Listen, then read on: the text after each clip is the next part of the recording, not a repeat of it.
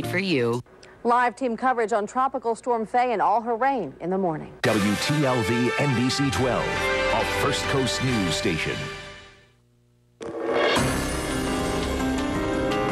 Dozens of homes in Florida ripped apart by Faye's fury the first time around.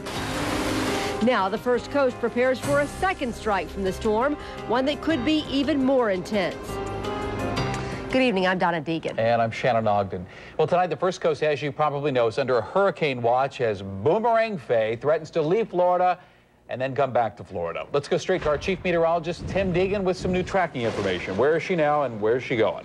Thanks, Shannon. And so for those of you who just joined us, why Boomerang? Because Faye is now headed still to the north and northeast and yet expected to make that hard, sharp turn, Boomerang, right back to the west and northwest. A lot of ifs in the forecast, so let's take a look at all the data that we have at the present time. Here are the latest numbers: 27.7, 80.7. That's 200 miles south of Jacksonville. The good news, finally, Faye did weaken. Sustained winds of 50, gusts of 60. More significantly, in my viewpoint, the pressure has come up some now to 990 millibars, although I must say, meteorologically, that is still the structure of at least a near hurricane tropical cyclone, but at least we're seeing the winds come down and the pressure come up a little bit. We can go into the radar because the radar really gives us the land truth as far as what's happening right now. The tight center is no longer visible, detectable on the radar, so that's good news, although we can certainly see a circulation center, and the circulation center is taking longer than forecast. That's good news, but this center that came ashore during the morning about 5 a.m. near Cape Romano, just to the south of Naples, and then went along the coast of Lake Okeechobee, is about ready to make it onto the coast and is already drawing off the warmer waters of the Atlantic. So with all that said, here is the official forecast track for Faye. Still, the idea is it's going to head offshore by about 90 miles, re-intensify as a hurricane, and come back ashore. We'll break it down for you county by county and day by day in just a few minutes. All right, Tim, thank you very much. Now we have live team coverage with reporters up and down the coast tonight. First Coast News' Ryan Duffy is live in Flagler County. And Ryan, you are starting to see some more of that rain, some of those bands coming in. Yeah, we are starting to see the first real heavy rain of the night here. It is a driving, steady rain right now. But this beach has been pretty busy all night. Everyone anxious to see just how bad this storm will get. All along A1A at Flagler Beach, people wanted to get a look at what was coming. I love it. I love it. Makes you feel alive. Debbie Wilson came out with her dog to see Faye before the worst moved in. We've lived in Palm Coast for 21 years, and when something like this is going on, you just like to see what's happening and hope that the beach erosion isn't taking over. And living here, she's seen several storms and hurricanes and the damage they've done to this beach. I wouldn't be surprised if part of A1A don't end up getting closed, because when high tide starts coming in, it'll get bad. We saw the end of the pier disappear one time, and they've done a lot of work here, and there's been quite a bit of beach erosion. Sections of Flagler Beach were rebuilt just 3 years ago, and tonight as Faye rolled in, the question is how much beach will be left when she leaves. And the last time a tropical storm did go through here a few years ago, A1A did have to be closed, and that could easily happen again. There's just that small strip of sand separating ocean and highway. Reporting live at Flagler Beach, Ryan Duffy, First Coast News, your news leader. All right, thank you, Ryan. And while we wait to see what Faye has in store for the First Coast, people across Florida are dealing with floods, flooded roads, down power lines, and down trees. It certainly has been a soaker so far, leaving behind as much as 10 inches of rain in some areas. Police had to close several roads as water reached knee-high depths. A tornado spawn from Faye has left a horse stable severely damaged down in Wellington, southwest of West Palm. The stable was lifted from its foundation. It was thrown through the air to a courtyard nearby. The horse, though, was not hurt. And in Marco Island, cleaning crews were out to remove downed tree limbs after Faye came ashore near Naples early this morning. Well, on a lot of the minds of parents, certainly what's going to be happening with the schools, we've gotten a good idea of what's going on there. Here's what we know. Public schools in Duval County closed on Wednesday and Thursday.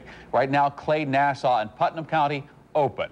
And we're also running there, as you can see at the bottom of your screen, we're running what's called a crawl, We'll have a list of schools and city businesses and services that will be closed tomorrow. And you can track the storm. Check out the latest at firstcoastnews.com for the very latest. So we just talked to Jacksonville Mayor John Payton. He is encouraging local businesses to be a little lenient with employees who need to prepare. Thinking is, look, families need time to prepare, and we're assuming there's going to be a Category 1 hurricane coming to this community based on the National Weather Service most recent forecast. So we hope that employers, take our lead and say, look, let's give our employees ample time to prepare for storms such as this. Well, here in Duval County, people are starting to stock up on supplies. First Coast News' Angela Williams is on the south side, where stores have been very busy with last-minute shoppers. Slowly but surely, people are making their way out, picking up a few things. It hasn't been a mad dash for the gas station. People have stopped to fill up, but nevertheless, they are picking up things they'll need to weather the storm. Two big dogs and one little girl. Amanda Drake and her husband say they aren't waiting till the last minute to stock up for the storm. So we're preparing for a power outage in the First Coast area. I've gone through it several times through hurricanes and storms, tornadoes, and things like that. So that's my biggest thing. And she's not the only one with that idea. Several people have decided to play it safe, heading to the store early for different items and not forgetting to fill up on gas, especially with prices running low. As for the pets, Winnie and Harley, the Drakes have that covered too. Pets need 1 gallon per pet, so we have 2, and that's 2 gallons. So we're looking at 5 gallons for the whole entire family. That's a lot of water to stock up for each day. And with a little 2-year-old by your side, when the weather rolls in, you have to be ready to improvise. Likes to play with pots and pans, have a good time. So getting ready for the just in case seems to be the common theme, having things in place so it's better safe than sorry. We're just going to try to prepare for the best and hope for the very best and not the worst. Now, Mayor Payton and the Red Cross are urging people to make sure you have your family kit ready, things like batteries, water. Also, make sure you go to the ATM, because if the power goes out, you won't be able to go to an ATM. These are all things you want to do now so you don't wait till the last minute. But now we're live on the south side. Angela Williams, First Coast News, your news leader. Yep, good advice. Thanks, Angela. Well, the First Coast coastline was a popular spot for those trying to see the beach before the storm. Tonight, we take you to St. Augustine Beach, which is where we find First Coast News' Lindy Thaxton. Hey, Shannon, there are actually still some people out here taking a look, wanting to get a last glimpse. A lot of people have been walking up and down this stretch of St. Augustine Beach. On a more serious note, the wind, you can tell, is picking up out here, and there is a big concern for erosion up in Volano Beach all the way down here south, and you can see the water already coming up and splashing up against this seawall. No rain dance needed. It's coming. Folks out on St. Augustine Beach surfing, snapping pictures, taking advantage of the wind, all while they still can. It's beautiful out here. We love it. We love the way it's approaching to the ocean. It makes the ocean look beautiful. Especially to Rebecca Gatto and her husband and 5-year-old son. We live in Albany, upstate New York. And they're about to relocate here. So while some families decide whether or not to leave the home, the Gattos are trying to get into one. We heard about the storm when we got here, and we got here on Sunday, this past Sunday, and we have been listening to the news about the trajectory and where it's going and everything. The erosion just feet away, the waves rolling higher and higher, none of it deterring the Gattos, who know it's just part of life when you call the First Coast home. So the latest here from St. Johns County from the EOC, they're operating at a level 3. That means as of this point, no evacuations at all needed. As for school here in St. Johns County, they don't actually start until Friday. So as for classes, that is just a wait and see. For now, reporting live in St. Augustine Beach, Lindy Thaxton, First Coast News, your news leader. Lindy, thank you very much. Some of the worst damage we've seen so far from Faye is down in Central Florida. At least 2 people were injured and 54 homes damaged after a tornado touched down in Barefoot Bay. That's in Brevard County. 9 buildings were destroyed there. Another tornado damaged a gas station and flipped over a car. Our team coverage continues now with reporter Preston Rudy in Cocoa Beach, near where Faye is expected to make her exit into the Atlantic tonight. Center of this storm system hasn't even gotten here yet. So we expect that we're going to get more of the same over the next couple of hours. But really, in terms of what people think about Faye, it all depends on who you talk to, because opinions about this storm system also vary greatly. It is probably not a surprise that Faye brought out the usual host of gawkers on Tuesday. Amazing, man. That's nice. That's Mother Nature for you right there.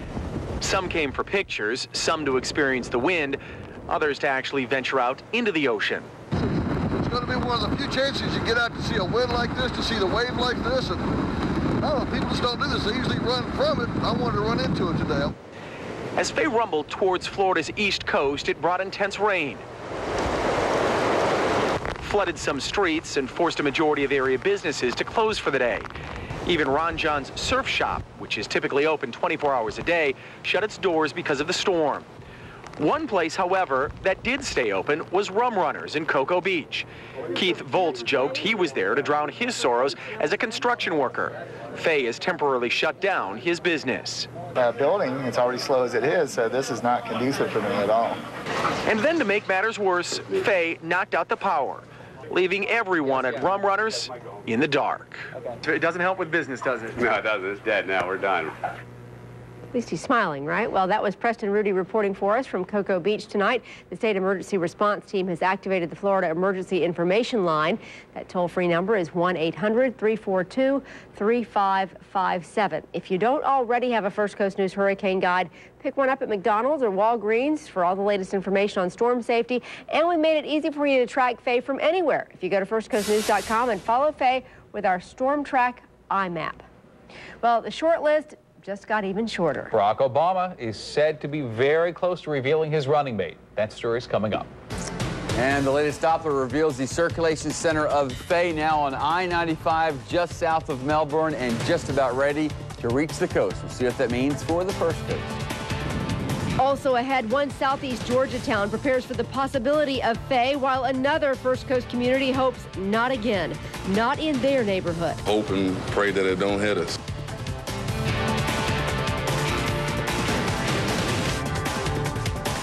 If severe weather threatens while you're asleep, who'll call to warn you? I will. This is Tim Deegan with the severe weather warning. With our exclusive news service, First Coast News Weather Call. All you have to do is go to firstcoastnews.com, click on weather, and sign up. Then if weather conditions threaten your neighborhood, no matter what time it is, you'll hear from me fast. Get this great news service today for just $6.95 per year. First Coast News Weather Call, only from First Coast News. For your immediate area. Judges protect our Now, from your news leader, this is First Coast News at 11 with Donna Deegan, Shannon Ogden, Sports Director Dan Hicken, and Chief Meteorologist Tim Deegan. All right, there is the latest position on Faye. Tim is very busy just to my right over in the Weather Center, keeping track of her, and he'll join us in just a few moments. Well, people living in one First Coast neighborhood paying very close attention to Faye 4 years after another tropical storm just wreaked havoc. In 2004, Tropical Storm Bonnie spawned a tornado on the north side that destroyed about half a mile's worth of homes, cars, and businesses. Those who live in the area say they just aren't taking any chances with Faye. Happen again, and it can happen to anybody, restaurant, business, home. I mean, and it's, you just got to keep your fingers crossed, hope and pray that it don't hit us. Tropical Storm Bonnie damaged 80 homes and cost the city millions of dollars in cleanup. And keep your camera phones handy, safely, but handy, as we deal with Faye over the next few days. We'd love to see what pictures you can generate. This is from Styx. She's from Jacksonville. She's down in the Keys this week. You can see it's a little rainy there, but they're going with the flow, having a good time. Uploading your own pictures or view other pictures at firstcoastnews.com. They tend to go with the flow down there in the Keys. Yeah. They have inner tubes kind of a deal. Yeah, they're the rescue team. On a more serious side, of course, of lots of emails, we can focus them towards schools. And as you all have mentioned, if you go to firstcoastnews.com, whether it's pre-K, elementary, community colleges, we have all those listed, correct?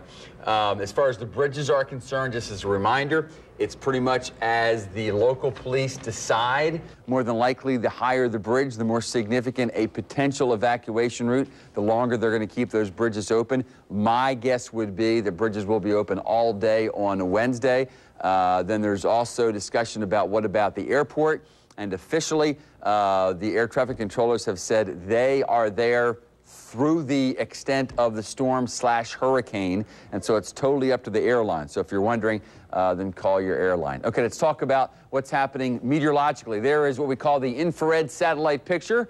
The more brilliant the color within the white, the stronger the showers and thunderstorms. And notice where the showers and thunderstorms are, more over the ocean, and that tends to be a sign of where the low pressure center is headed. If you look closely here, though, you can still see a core. Certainly is not as well defined, but it's still there, and it's pretty much on the coast.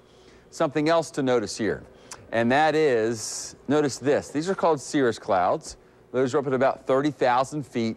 And whereas earlier today they were retreating, when I say retreating, they were moving from the northwest toward the southeast. Notice what they're doing now, spreading off to the northwest and north. That tells us a couple things. Number one, a high pressure area is developing over this low pressure system.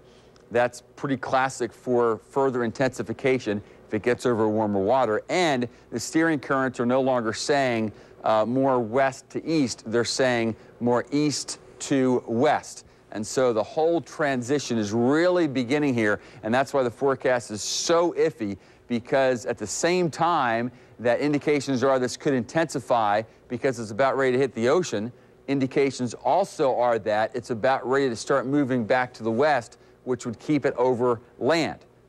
So there's still some big iffiness here, folks. With that said, though, the official forecast is it goes over the ocean before it heads back over land and intensifies, becomes a hurricane, and that's why pretty much nearly all of the first coast is under a hurricane watch. Flagler Beach all the way to Altamaha Sound, and for those of you who don't know, that is the county line or the sound that marks the county line between Glenn County and McIntosh County, which is pretty much, we think of Glenn County as being the northernmost county of the first coast. Okay, so how strong will it be? Computer models vary from a strong tropical storm to something even stronger than a Category 1, and that's why, to be honest with you, concerned about this system being stronger than a Category 1. But for now, the good news is it actually finally weakened, sustained to 50, gusts to 60, 27.7, 80.7, but again, that was at 11. I think we can do a better job than that now and really say it's seriously the circulation centers on I-95 south of Melbourne, which would be at about 27.8 north and about 80.5 west for those of you tracking it, and that is right about there. So it's just about ready to head offshore, probably about an hour behind the official forecast track. So looks like it's going to get out there and start drawing off of the warmer waters. Here's the official forecast, and this wind field has not been updated since 5 o'clock because it has not changed any as far as the overall wind is concerned. So although we're talking about a Category 1, that would be a small area of sustained winds, and that's why really we're talking about widespread wind gust over 75 for Flagler, St. John's, Duval, and possibly into Duval and then Nassau County. And that's why I think the mayor did a great job, that is the mayor of Jacksonville, in saying that with widespread gust over 75, that would mean more power outages than we had in 2004, because in 2004 we had widespread wind gusts of over 65 miles per hour, but maybe not widespread sustained winds of 75 as long as it comes in as forecast. Again, if it goes farther off to the east and takes longer to come back west, we could be looking at stronger than a Category 1 hurricane. So just keep a close watch on the forecast. Here is a closer look, in case I went too fast, for what's going to happen. But again, I guarantee that this will be adjusted. North or south, pretty tough to say. The newest computer models all seem to converge now toward the first coast, somewhere between Brunswick and Daytona, the system finally coming ashore. Again, we don't have a core of thunderstorm activity, so there's some more good news, but with it getting offshore, could reignite. For salt lifers, again, tomorrow conditions will deteriorate. The windiest and wettest conditions and the higher surf conditions will be on Thursday. If this system does not become any stronger than a Category 1, I want to make sure that those of you who live along the river keep a close watch on the storm surge, because I know there's been a lot of discussion, even from the mayor, about what the storm surge means for the beaches. But if we get only a 3 to 5 foot storm surge, although that certainly means a big beach erosion problem, most structures at the beaches will be fine. The bigger problem will be along the St. Johns River that will rise 3 to 5 feet, and thus we'll have some problems with docks and boats and whatnot. So here's a few of our emails. This is for Brian. What is the frequency of the radio station we'll be turned to in the event of a power outage of an impending storm? Our sister station will be 1010XL. We're familiar with that. That's Dan's station. He's on there with sports, right? And then FM will be 105.3. That would probably happen if the hurricane warning is imminent. Okay. Thank you very much. Thanks, Tim. Well, the mystery will be solved Saturday at the latest. Barack Obama's running mate will join him on stage Saturday at a rally in Springfield, Illinois. Obama and whoever will appear in front of the old Capitol building where Abraham Lincoln once served. It is also the site of where Obama announced he was running for president. John McCain's campaign made a stop in the middle of the Gulf of Mexico today. McCain used a visit to a Chevron oil platform to call for increased offshore drilling that he claims would lower the cost of food and heating homes.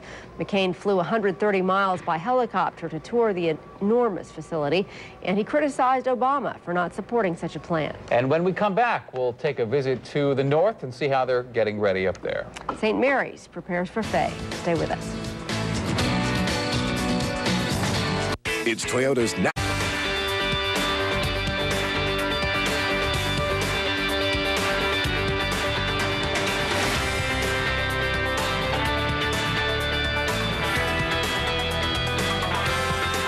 Well, right now the hurricane watch extends north to Glenn County, McIntosh County, and to that line there in Georgia. And people there also are preparing for just whatever Faye has in store. Team coverage continues with First Coast News' Eric Spivey. Trying to prepare for war in the time of peace. That's what it is. At Lang's Marina in St. Mary's. Finally, in Georgia, crews spend the day watching the latest weather reports and tying down the boats. And some of the larger ones, like the Cumberland Princess, are moved closer to shore. We make sure that everybody got the right amount of fenders out. Across town, tourists are still soaking up the shore, unaware of the approaching storm. Places along the waterway could be very flooded. But emergency managers warned Faye could bring high winds and heavy rain by Thursday. The evacuation orders have not been issued. Everything is status quo for right now. But again, that's based on current forecasts. Anything could change. With this storm, we see numerous changes. Back at the marina, Matt Wilson is heading home for the day. Of course, I will be back. But he knows Faye's path could require an extended stay very soon. In St. Mary's, Georgia, Eric Spivey, First Coast News, your news leader. Tomorrow, schools in Georgia are open, and then school leaders will meet at 11 tomorrow morning, this morning actually, and make a decision about Thursday. Well, the Jaguars also are keeping a close eye on the storm. They sure are. Hear what Coach Del Rio has to say about the weather and what it could mean for their practices. That's up next. Hey, Mr. Opportunity here. I've got some really good economic news for you. It's Honda. First Coast News Weather Plus on Comcast Digital Cable Channel 201 and FirstCoastNews.com is brought to you by Keith Pearson Toyota Scion. I think I got it. Good. Hi, Dan. Hello. Good morning. We need a dome. We need a dome over the stadium, perhaps. Yes, and if Jack is offering it up to the people of Jacksonville to go over there and play, maybe we could get that ice cube, that cube thing they have swimming over in they're not going to use it anymore. They're going to be done with it in like half a week. Transfer it over here, maybe. Jaguars back to work today, but keeping an eye on what's going on with the weather. And then, ironically, had to practice in the rain today, and Denny Northcutt could not hold it. He got it 3 times. He couldn't hold it. Jack talked about the weather plans. We're making plans in case all of the predictions are true and there's a lot of bad weather here tomorrow to, move our plans indoors. Back in the busy hurricane season of '04, remember that? We saw the Jaguars practice indoors at the Prime Osborne Convention Center. Now, there's some NFL, there's some college teams that have the benefit of having their own indoor practice facility to use, but the Jaguars don't. Del Rio wouldn't mind seeing that change. I'll go ahead and take one more shot at, that bubble would be nice, Wayne, if you were listening. Mayor Payton, there'd be a nice bubble here. The city of Jacksonville could use it, right? We're all for it. Good news on the injury front is both Nkang and Mincy may be able to be back before the start of the year. Jack says they'll stay on schedule, not change the way they do things. Nothing new to report on the rookie holdout. Around the league, Cincinnati brings back Chris Henry at wide receiver. The Falcons cut loose longtime veteran receiver Joe Horn. And look who's back for the Colts. Peyton Manning practicing for the first time this year. It has not been a pain-free process. I'd be lying if I said that. That is my goal, to be ready, for that first game. Couple college football notes. Gators holding a scrimmage today in Gainesville. Emmanuel Moody, big day. In fact, the running backs, a weak spot one season ago, may be a strength with Moody, Chris Rainey, true freshman Jeff Demps, and Keyston Moore. Meantime, in Tallahassee, Tavares Presley, finally cleared by the NCAA, can practice with the Noles beginning this evening. Hey, it's the Mets and the Braves, and two teams heading in different directions. Jeff Francoeur with the RBI right here on the sac fly, though. Chipper scores 3-2 Braves. Bottom of the 8th, still 3-2. Mets have the bases loaded. 3 for their last 42 with the sacks filled. Delgado got it. And what it does is it allows us to sing this little ditty. Meet the Mets, meet the Mets. Step right up and greet the Mets. Come on, everybody at home. Bring your kiddies, bring your wife. Jimmy, guaranteed to have the time of your life. Hey, there's a guy who had the time of his life. That's great. There's Phelps, there's Spitz. That's 8-7. Scoreboard, Mark, said Michael. Radio tomorrow. Unless you weather people interrupt us. You know what? I think, if I'm not mistaken, I saw on the newsletter, I think it's Cush's birthday today. The 20th. What's that? When is that? It's the 20th now. Yo, gets engaged, has a birthday. Happy birthday, what a Cush. week for Happy the Cush birthday, man. Cush. Right, Yeah, we're going to take a break. week. Be right back. All makes and models.